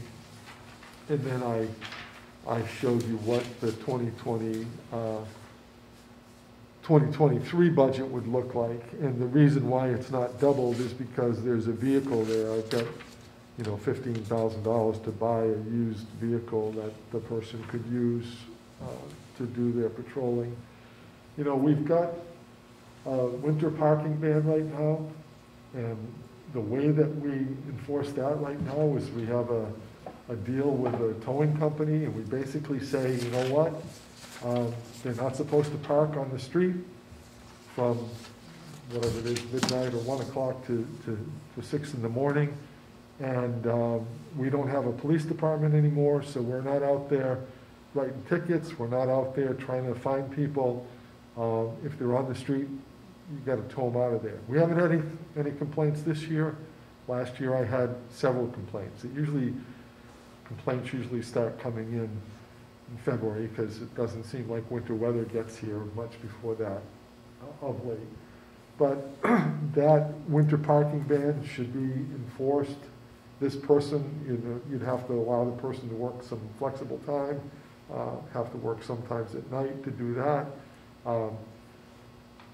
ACO, you know, if you saw the orders last week or 2 weeks ago, we paid the town of Bolton $200 because the state police called Bolton's animal control officer because somebody down on Route 2 in Waterbury or Little River Road had lost a dog. They needed assistance. We don't have an ACO. They called the town of Bolton. The guy was willing to do it. I don't know, he drove around. He drove for 200 miles looking for a dog. And I wrote the town clerk down there. I said, you know, it's not that important that the dog be found. I mean, you don't have to spend that much time. But we sent $200 there just to, you know, he had sent a bill to Bolton, and Bolton was saying, well, this is your stuff. Did we get a name? For the animal control officer, yeah. He said he doesn't want to do anything about it. I told him, I said, he can tell the state police, no, he doesn't have to come. But anyway, we don't have one.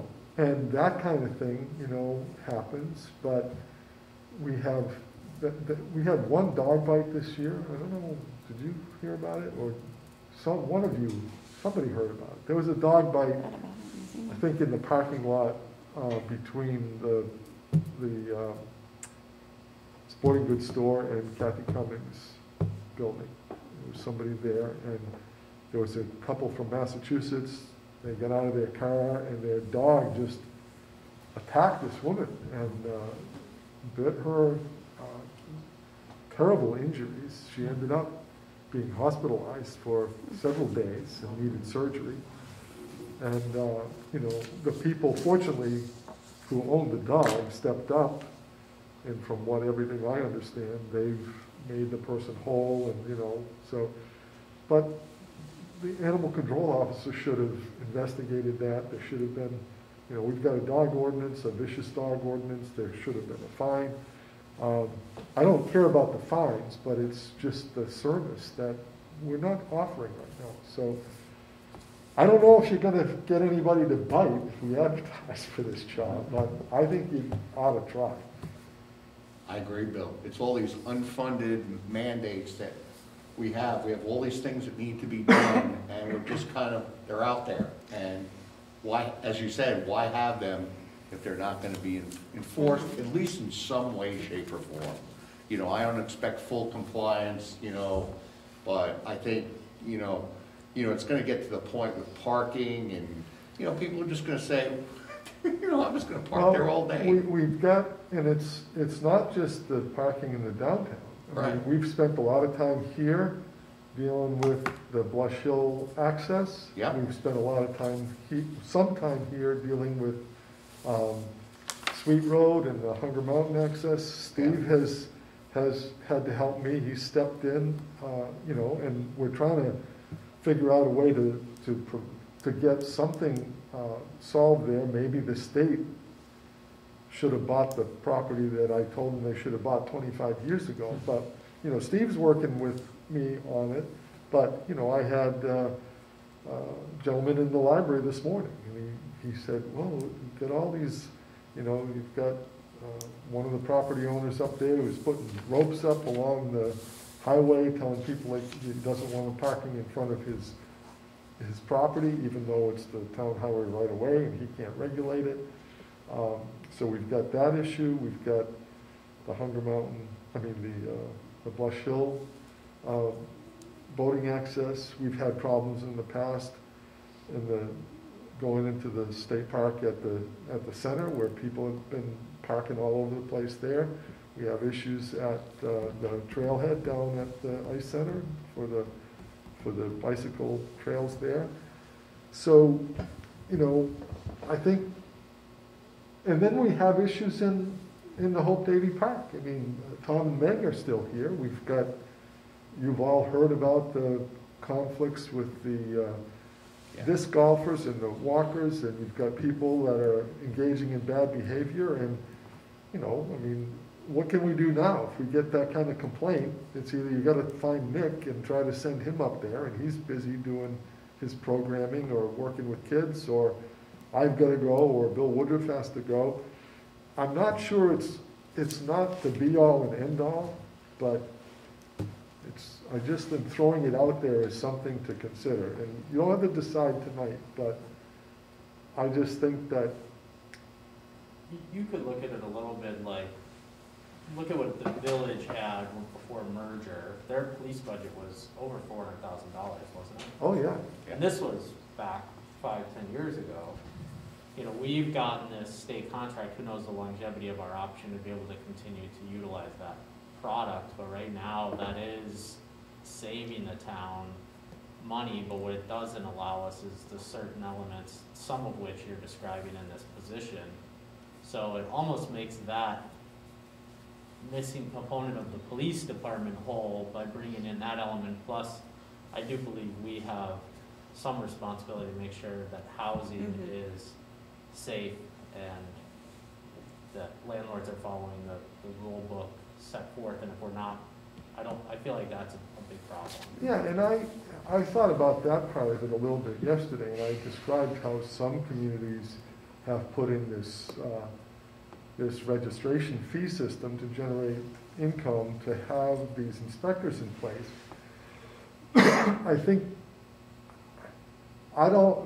from the way I think about it and from what I've seen, I'd almost think it's better if the town just funds that through taxation, makes everybody pay a little bit of it. I've been in a lot of really substandard places that none of you would even want to go in, never mind live in. And if you try to make the property owners pay for it, then you have all the property owners who are good landlords paying the long dollar, which is only gonna make their housing Rent's costs gonna go go up, higher, yeah. right? So I think you could, if you had this position, you could work with the state code, talk about, you know, get information from other communities about what they do for inspection, but just do that through the budget as opposed to having a fee structure. You can look at it both ways, and there's pros and cons to both, but I think something more than what we're doing now is necessary.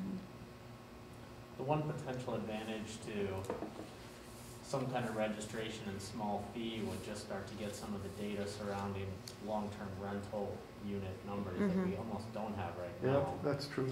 And and the fee doesn't have to be, I think it's something like, what was it, like $500 a year recommended or Less than that. I think it was like 50 bucks. Yeah, I don't know. Oh, there what was the s- something- I don't know what the Very state was small recommending. Oh, well then that makes plenty, you know, that it's $50 a year, I don't see that as a huge claim of like my rent is gonna go up, you know, I need to raise the That's what rent. it is like a $50. Right, thing. okay. I don't know, I was reading something else. So that, yeah, so then I would agree, Mark, especially because we, you know, housing is one of the big issues we're tackling now and going forward, so. Yeah, I think and I that's a think step in the right that, We just need to explore, I mean, obviously we need to talk it through a lot. Right. to my mind, that's the second issue. So if you buy into this concept and you can hire somebody and you can hire the right person, then you can charge that person with doing some research and getting information and potentially helping develop a fee structure. I'm not sure that we're gonna be able to do that between now and July if we, Right. even if we put this in the budget. But I think having the commitment, even if we are not able to hire somebody right now, at least having the money available for that resource. And if you have to bump up the pay or whatever, but those are three areas right now where I think we're wanting in many respects. So, anyway. The housing one is gonna be, I know, because years ago, I used to do that, but we had a big stick to, because we dealt with federally subsidized housing. So if you had some sort of deficient findings, you basically could threaten them with the loss of their housing subsidies, which was a big part of their income for their property. The ones that don't have any subsidies, that's a real challenge, you know, the small mom and pop ones that, you know, a lot of them are really good landlords, but, you know, there are some, you know, some bad actors out there, and that's gonna be the ones that's gonna be hard to change, you know, what, you know, they may just be breaking even what they're doing, you Right, know. and but it goes both ways too. Oh, yeah. There's plenty of people that call up and you go there and you find out, yeah, well, the heat isn't working, but then you look around and you wonder how these people, how can they live in the conditions that they're living in, and, you know, the trash that's building up, Yeah. that's not the landlord's fault, you know, it goes both Oh, ways. some of it's but- definitely tenant driven. Yeah, but that has nothing to do with the heat working, so. No, that's what I said, if they call Yeah, for the heat, that's fine, but there's other issues that you find that are not, they're self-inflicted, if you will. Anyway, I don't have anything more for tonight. You don't have to make any decisions on any of this tonight. You're conspicuously silent so far, I'd spend The list that you just gave of responsibilities for said person, is probably some of the most volatile, and seemingly unchangeable. I'm not saying that I'm against this proposal, but, I guess it would be a wait and see, circumstances to just how effective this person could be with the responsibilities given him. And I just would hope that in the end, it wouldn't be throwing good money after bad to try to solve problems that may well, ultimately not be solvable. well, you know, In most instances, not to say that it wouldn't change some of it, but.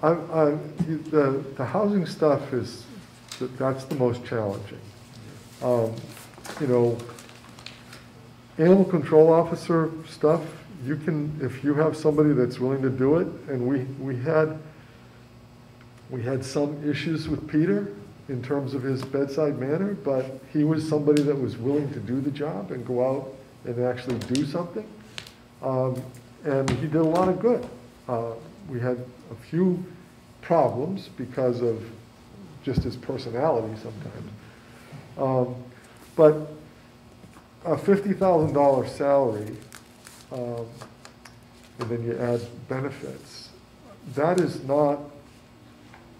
not significantly lower, and it might still be higher than most entry-level police officers are making in this state. You know, when we had police officers here, they haven't worked for us since 2018, but you know, they were in the $22, $23 an hour range, and that's about 50 grand. I think $24 an hour is $50,000. So how much of that, just for clarification on my part, how much of what this consolidation kind of in a nutshell thing versus what we've already been spending on, are we talking about a wash, or are we talking about 30% additional cost, 20% additional cost? well, we budgeted for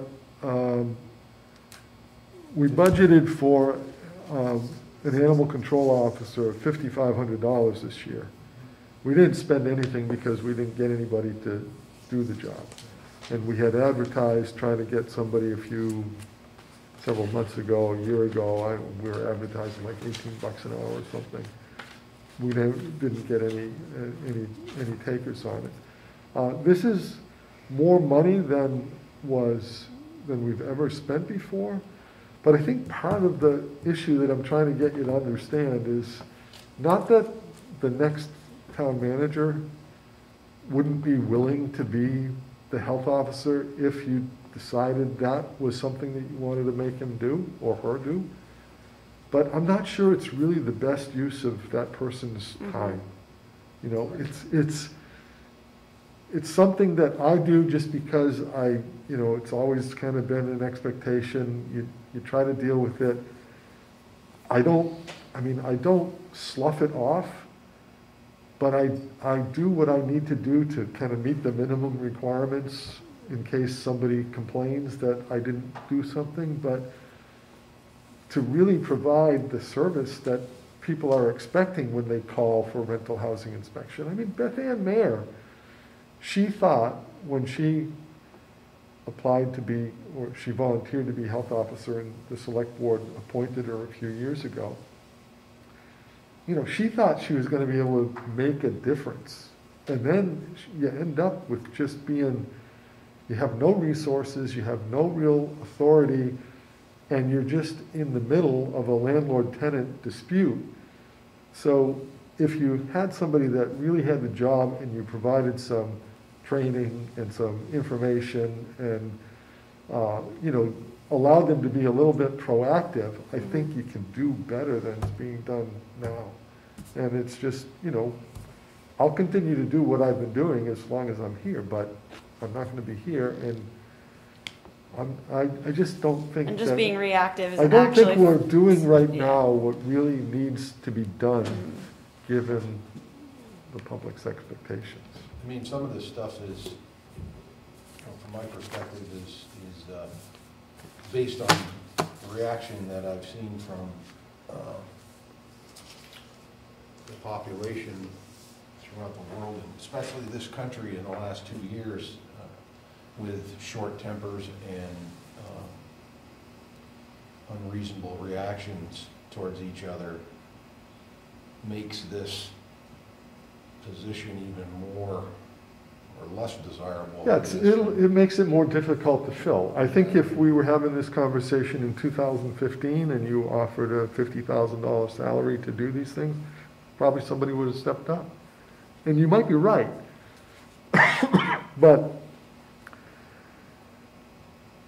But not being able to hire somebody, even though you have the resources to do it, is different than not being able to, not even thinking that it's something that we need to do.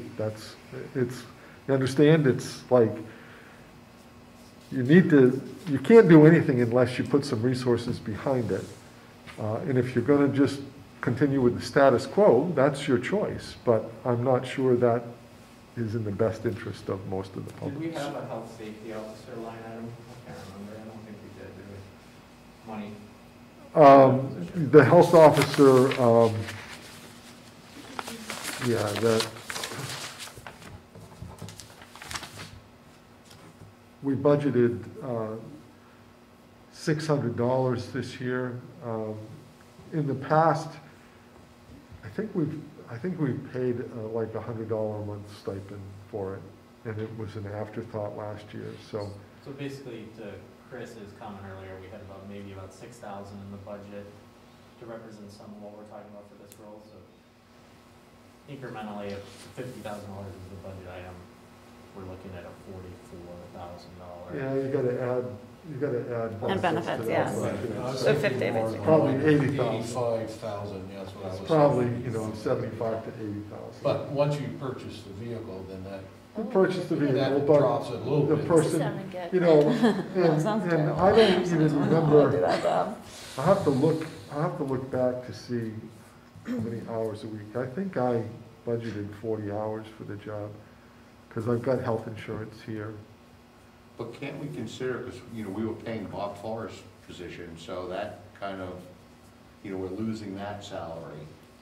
Yeah, No, that's what I was getting at, how much of a difference. So, in our- in that's our the way I look at it. yeah, well, I haven't No, gotten and I there, understand. yet. Right, so on top of that, I'll throw another curveball at you, which really isn't a curveball, but we had a fund that we were starting to put money aside to keep up with the maintenance of our buildings.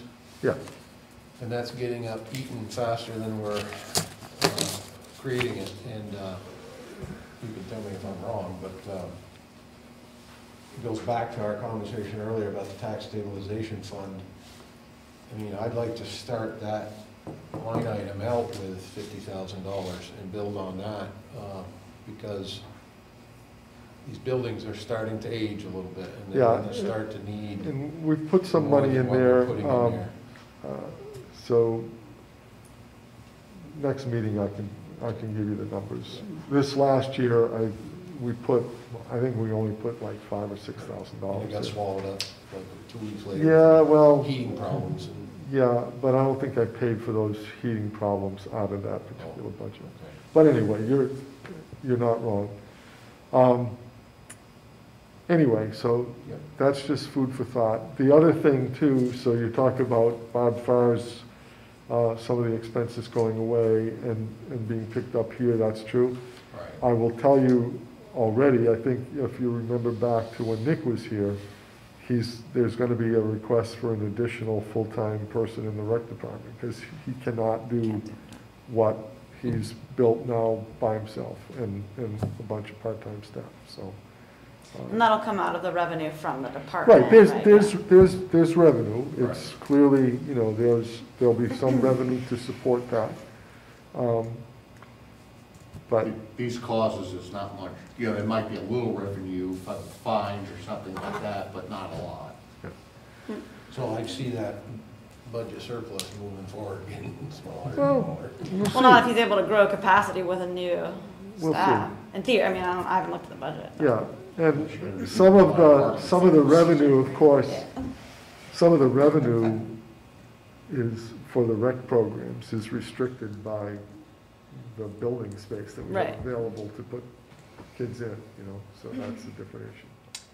All right, so, Because it came up during this, we had talked, when we were talking about parking at Hunger, about looking at that land in terms of possibly providing more parking. Has that gone anywhere? So Were there more we- conversations? Yeah, exactly. we've contacted the state Mhm. about that, and the particular parcel, I think that you're talking about is right now subject to a court situation Oh. that you've probably seen.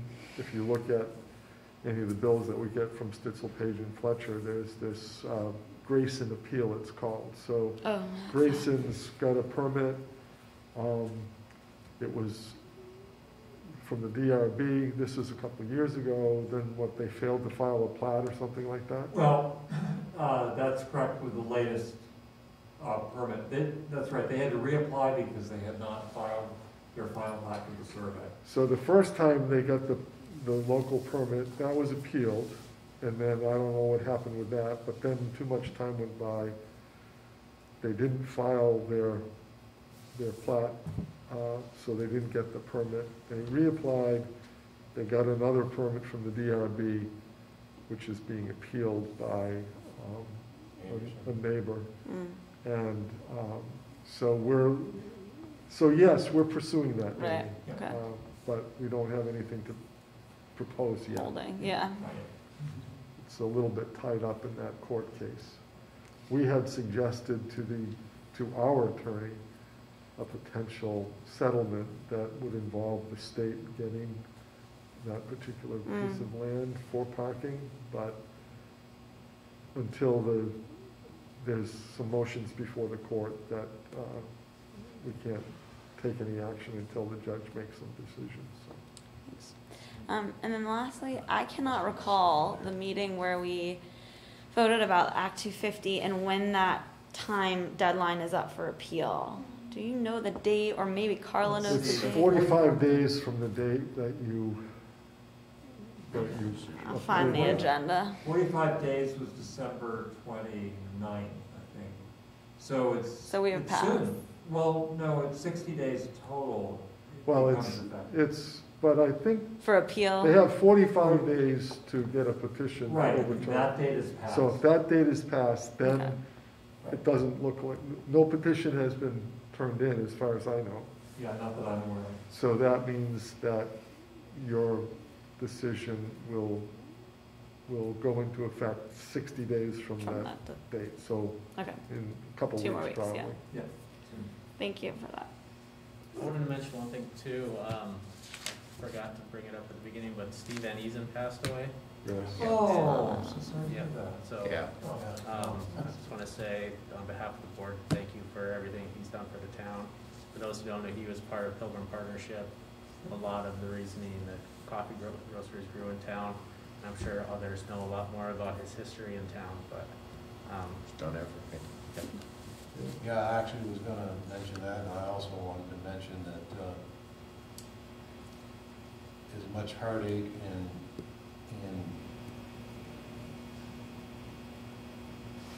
I guess headbutting and controversy the banner created, I quite honestly am very pleased with what's hanging there, and think that it sends a subtle but strong message that we need to start treating each other fair and on the same playing field. And I'm glad we ended up with what we ended up with, because I think it sets the town separate from this turmoil that the rest of the country's gone through, by coming up with what we did. So I'm very pleased with it. Good. We've had some positive feedback from the public too.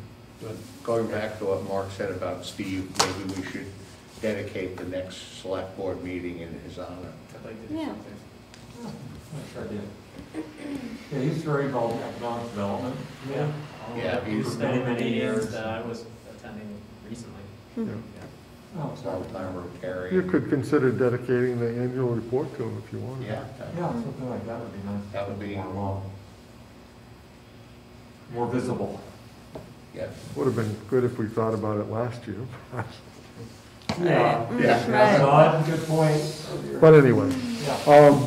okay, the last thing that I want to just mention is that when I announced a couple weeks ago that I was going to be retiring, I did suggest that you contact the LCT to see if they would help in a search. I don't know if you're interested in that or you want to do it all yourself.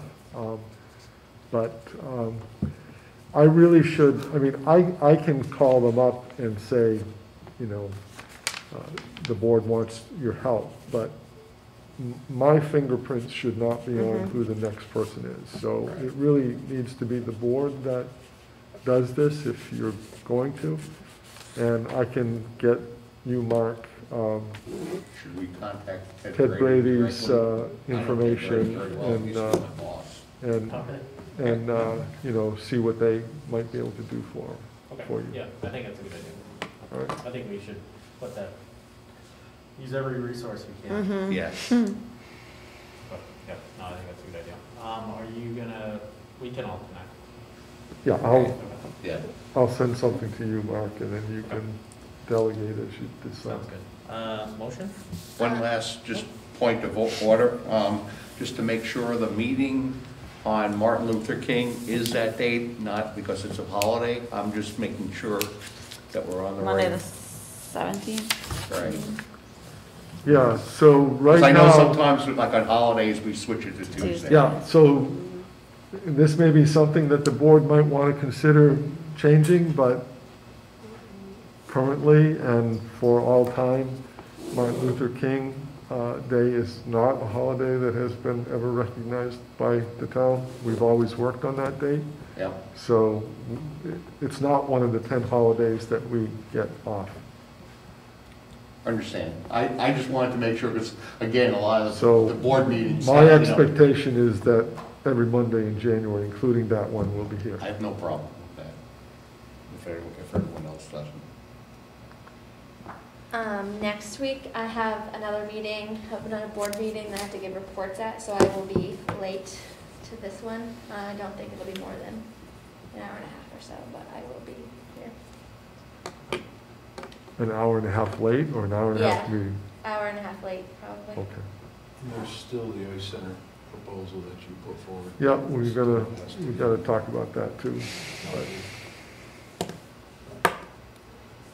Will that be a February probably conversation, or do you think we could? Some of it may have to be in the budget, so Yeah, yeah. we'll talk about it. So Okay. I won't do it next week though, because Okay. I need the full board here for that, and I know you have an interest in the ice center anyway, so we'll maybe talk about that on the 17th or 24th. Okay? Right, motion? Motion to adjourn? For a second? Second. All those in favor, please say aye. Aye.